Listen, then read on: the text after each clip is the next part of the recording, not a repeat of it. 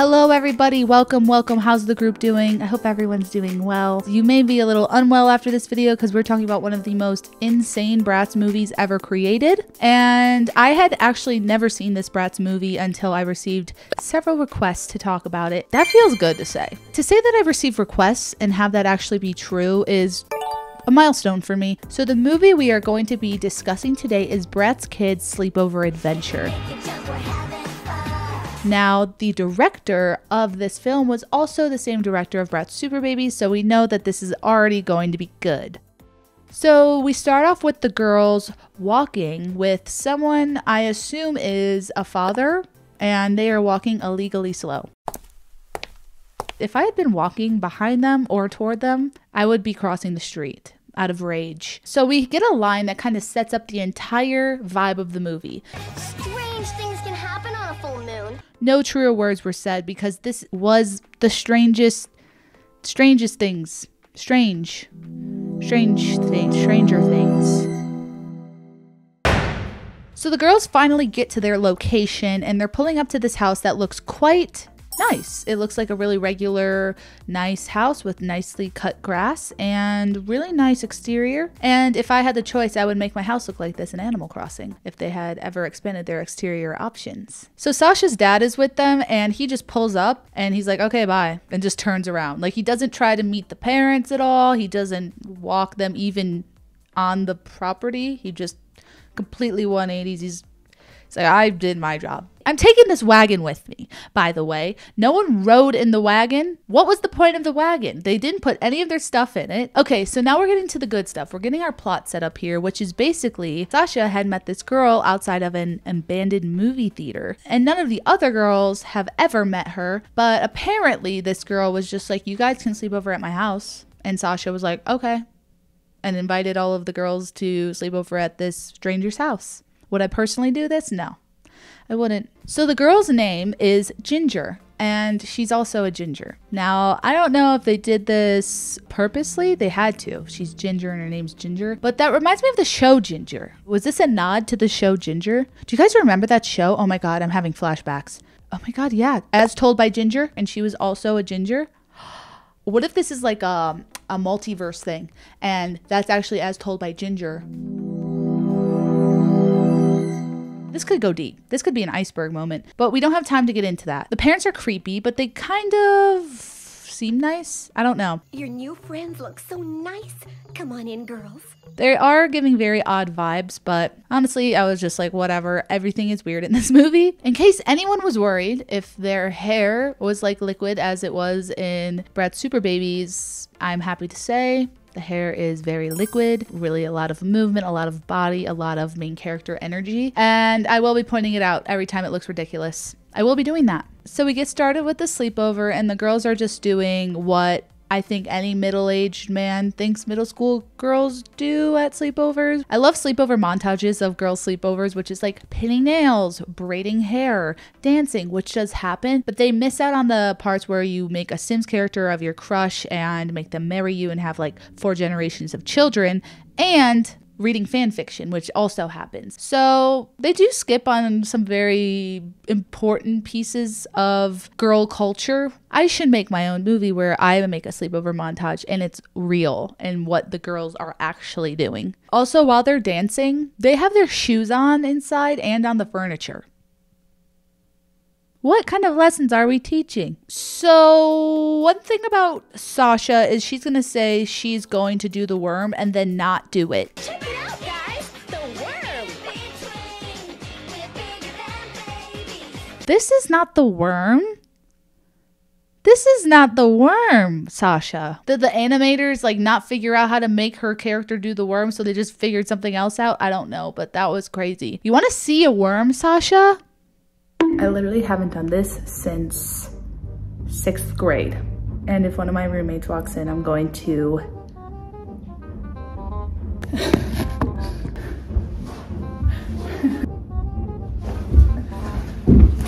The girls really are doing some unique dance moves, so I can't fault them for that, but Ginger does look terrified by these moves, which is fair. So Ginger's mom tells the girls it's time to go to bed, but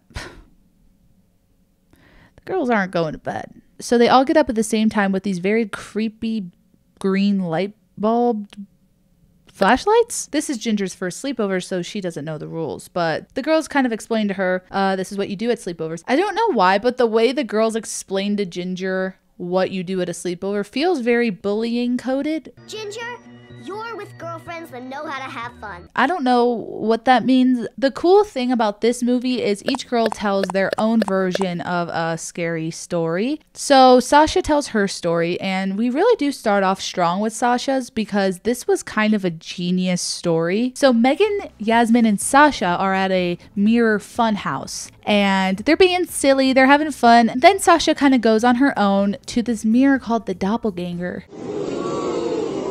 And Sasha's having fun. She's playing. She's, doing some sweet moves in the mirror. Except the mirror isn't completely matching her movements. So... yeah, there's an entity in the mirror that is the doppelganger of Sasha. But then the doppelganger comes out of the mirror and starts running around, and Sasha chases her down, and then once she approaches the doppelganger, she gets scared and then runs away, and then the doppelganger is chasing her. So Sasha's just terrified and running around, and I'm just can't you fight yourself? That would be so scary. I don't think I could actually fight myself. That's actually a good question to ask. As Jasmine is running away from this doppelganger, she ends up in another fun house, and she's surrounded by doppelgangers of herself, and one of the mirrors trades places with her, and she ends up inside the mirror, stuck. Wait! And then it ends. And I'm sorry, is this not the plot to Us? Because it feels really similar. Could you imagine if Jordan Peele saw this and was like, that's an incredibly great story, and I'm going to write an entire film based on this Bratz scary story. So next up, it's Chloe's turn, but Ginger's kind of getting resistant and saying, I don't know if we should stay up. My mom's gonna get mad. And Chloe's like, shut up. So Chloe's story starts off with her and her parents walking around, and they run into a puppy store, I guess. Some sort of store. I don't know what you would call a place you buy puppies. PetSmart. Anyway, they see puppies, and Chloe's like, oh my god, I want a puppy so bad. And her parents are like, you aren't responsible enough, but you can dog sit a neighbor's dog and see if you can prove yourself and your responsibility to have a dog. And so she's like, okay. Her parents give her a number to a random address to dog sit and pick up the dog to dog sit. And it's a little bit creepy when she's knocking on the door because there's a man's voice as she knocks. Come in! And give me a steak. And then the owner of the dog comes and is like, hey, are you here to pick up the dog? And she's like, yeah. And so the owner has a muzzle on the dog, and the dog does not like it. So Chloe starts feeling bad for the dog because the dog has a muzzle on. So she takes it off, and the dog just starts talking with the most unreasonable voice ever. That is correct, shorty. And something about this dog is a menace to society. One of my favorite lines in this movie is when the dog says, Call this a life? 10 years old and I ain't never been to Paris. It was so insane to hear that. And he was right. 10 years old and I haven't been to Paris. I've never been to Paris. I'm 26. Damn. Also, the bowl on Chloe's head is truly fighting for its life. I don't know how it's staying on her head. There's no laws in the Bratz world, I've learned, and that's just something we're going to have to accept. So Chloe wants to show her mom the dog, but the refrigerator is so warped, it makes me angry, and I don't know what it is about this refrigerator. It just made me uncomfortable. I don't know why they shaped the refrigerator like that, because everything else is so normally shaped, and then the refrigerator just looks like you face-tuned it weird. So Chloe wants to show her mom that the dog is talking, but the dog refuses to talk. A true menace. Were you silent or were you silenced? The music is also incredibly crazy in this movie. Chloe has to eat, but she's scared to kind of leave the dog alone. So she puts the dog in her room, closes the door, and goes to eat really fast. When she comes back upstairs, the dog is talking on the phone ordering takeout. So Chloe comes in and she's like, we need to cancel this order. I can't pay for this food. And the dog's like, sorry, it's already on its way. Like, he just got off the phone. And he's like, sorry, it's on its way. Can't cancel it. Can't argue with that. So Chloe's like, okay, I have to collect money. And so she scrapes together $65 somehow and then pays the takeout person. And this is truly the fastest takeout I've ever seen in my life. So then they go to bed and Chloe's literally sleeping on the floor and the dog is having nightmares. And he's kind of talking in his sleep and basically explaining everything he's afraid of, which is like baths and like wearing clothes and things like that. And Chloe hears him and she's like, oh, I'm getting revenge. The transitions in this movie are truly next level. I've never seen anything so camp in my life.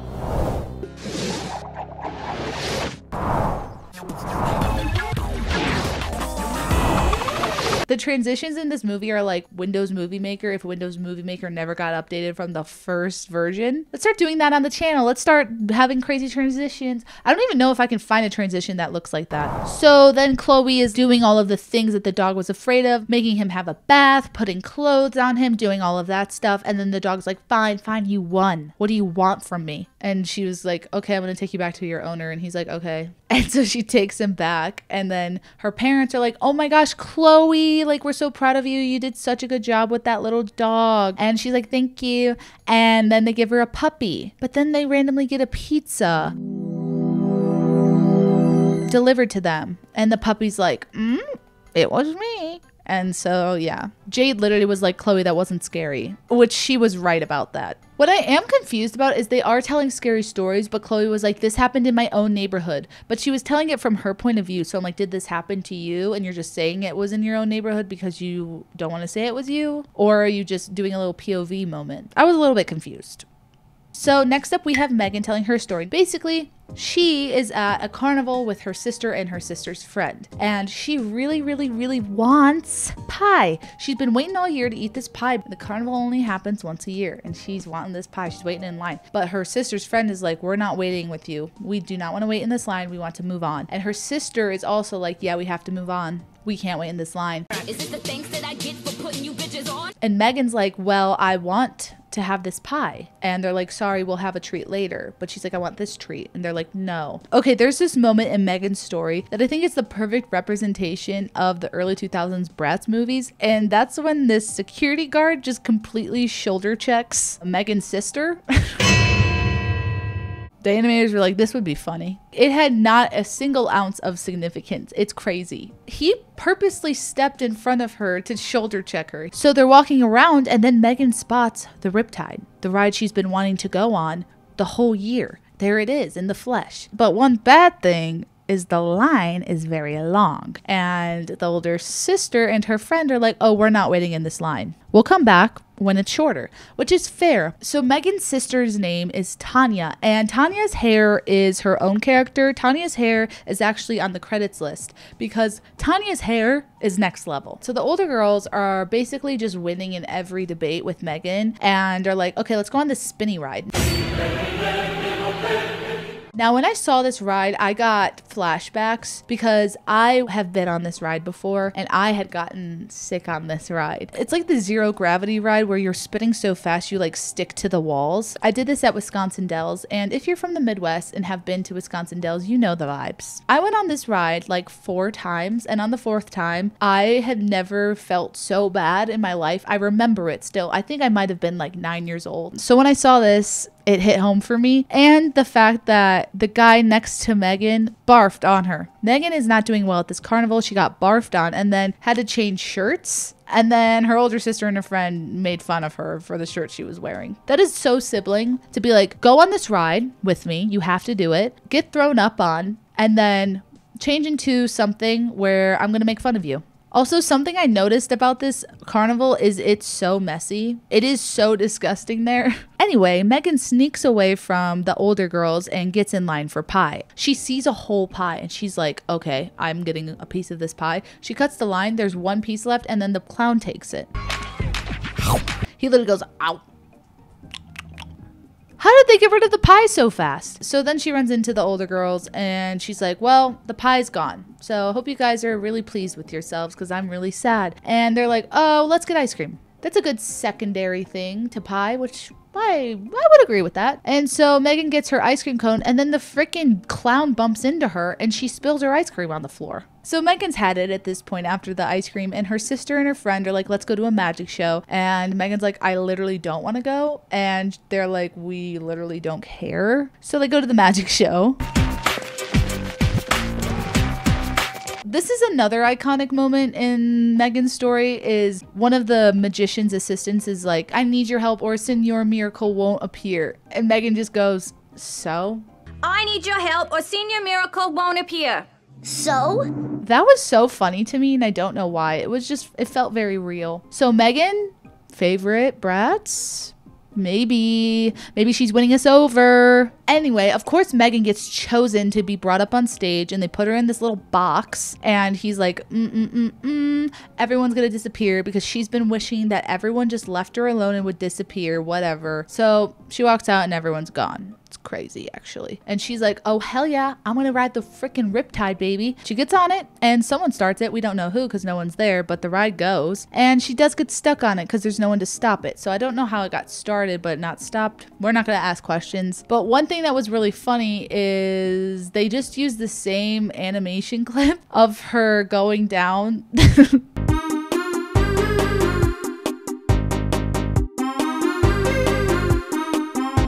And also, by the 10th time she was on the ride, her hands were up. She was ready to go, like she was feeling all right. So she finally just jumps off, and it looked pretty easy. So I don't know why she didn't do that earlier. And then she just starts seeing a lot of creepy clown paraphernalia everywhere. And there's just a lot of creepy clowns, and she's like, oh, I hate this. But then she's like, maybe I'm a baddie. So then she like goes into the little box and is repeating the spell that was cast on her. And it didn't work the first time. And she's like, weird. And then she sees this magic wand. And it got me thinking, why do magicians' magic wands look like that? And they look very different than wizard wands. What makes a wizard wand different from a magician's wand? Why do they look different? I don't know. Something to think about. So anyway, when she uses the magic wand with the spell, it works. And she's reunited with her older sister and her friend. And they felt bad, so they're like, okay, do you want to go on the Riptide? And she's like, no, and I don't want pie. And then it kind of ends with maniacal clown laughter, and it's really insane.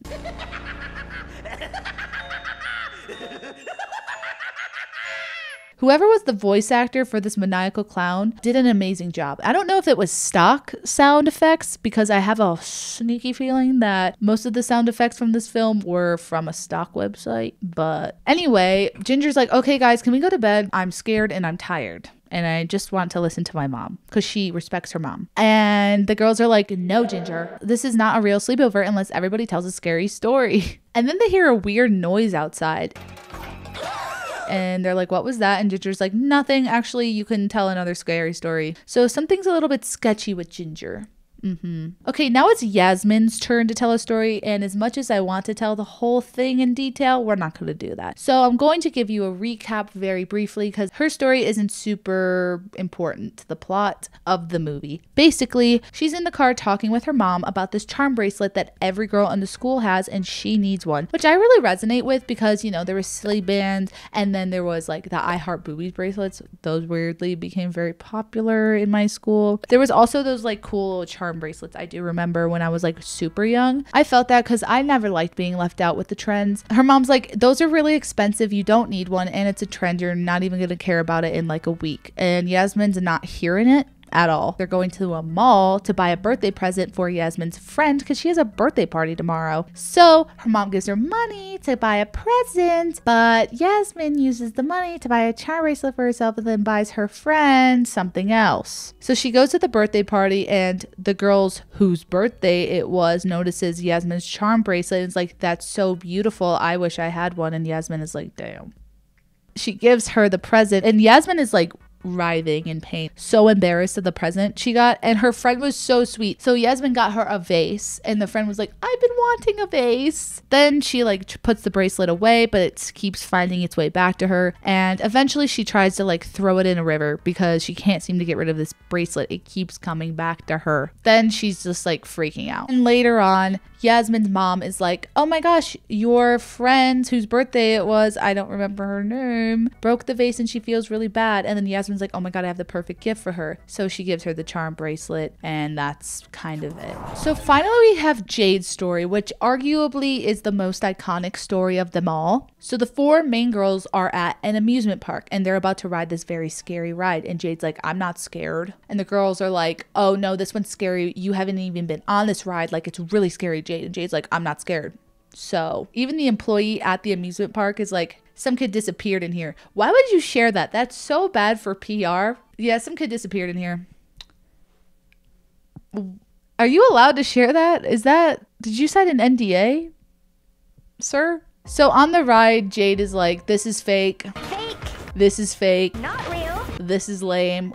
Fake. Which I understand why the girls were annoyed, because they're like, let's just have fun, Jade. We get it. The cat's fake. And then they end up in the mouth of a dinosaur, which was a little confusing. I just didn't understand the theme of this ride. I guess it must have just been scary. That was the theme. Scary. The ride. And then Chloe's eyes start glowing while they're in the dinosaur's mouth. Eventually, all of the girls' eyes except for Jade's start glowing, which was weird. And then they literally turn into monsters. Chloe. So yeah, and Jade's like running away from them and they're chasing her and it's like crazy, but the girls turned into monsters. What? And then eventually Jade runs into a dead end and she's like, okay, I'm just gonna dance it out. Dances her way out, runs away, and then eventually she wakes up and it was all a dream while she was on the ride. And the girls got off the ride and then Chloe tucks in her tail. So sneaky feeling they were really monsters. I don't know. What are your theories? There's a lot of plot holes in this also, but plot holes allow for theories. So maybe this was actually intentional by the writers. So at this point, it feels like Ginger is literally traumatized and is like, guys, can we please go to bed? And the girls are like, no, you have to tell a story also. And she's like, are you serious? Oh my God. Okay, I don't know any. I don't know how to tell a scary story. I don't even like hearing them. So she starts telling the story and then they're like, yawn, this is bad. This story sucks, Ginger. And she's like, okay, let me keep going. So eventually Ginger gets so scared of her own story that she just runs out and freaks out. And the girls are like, shoot, are we bad people? Let's go talk to her. And as they're navigating their way through the house, they find this weird room that looks abandoned. And then they're like, oh, what's going on? And they get really scared and they run onto the house and the house is abandoned. No trespassing. What? The house transformed. That was crazy. That was crazy cinema right there. As the girls are running away from the house and all the scary stuff, they kind of run into all of the scary stories they've interacted with. The dog, the doppelganger. I didn't see anything about the charm bracelet, probably because they knew that one was just not good. And Megan's like, okay, we can go to my house. They knock on the door at Megan's house and who answers? Ginger and her dad. What? They get scared. They're like, oh my God. And then they go to another house. It's Ginger and her dad and the mom. Oh, okay. Yeah, this is scary. This is true crime. This is true crime. This is very The Haunting. So they're running around and they're freaking out. And then they just kind of turn into monsters. Then one of them is like, strange things happen on a full moon.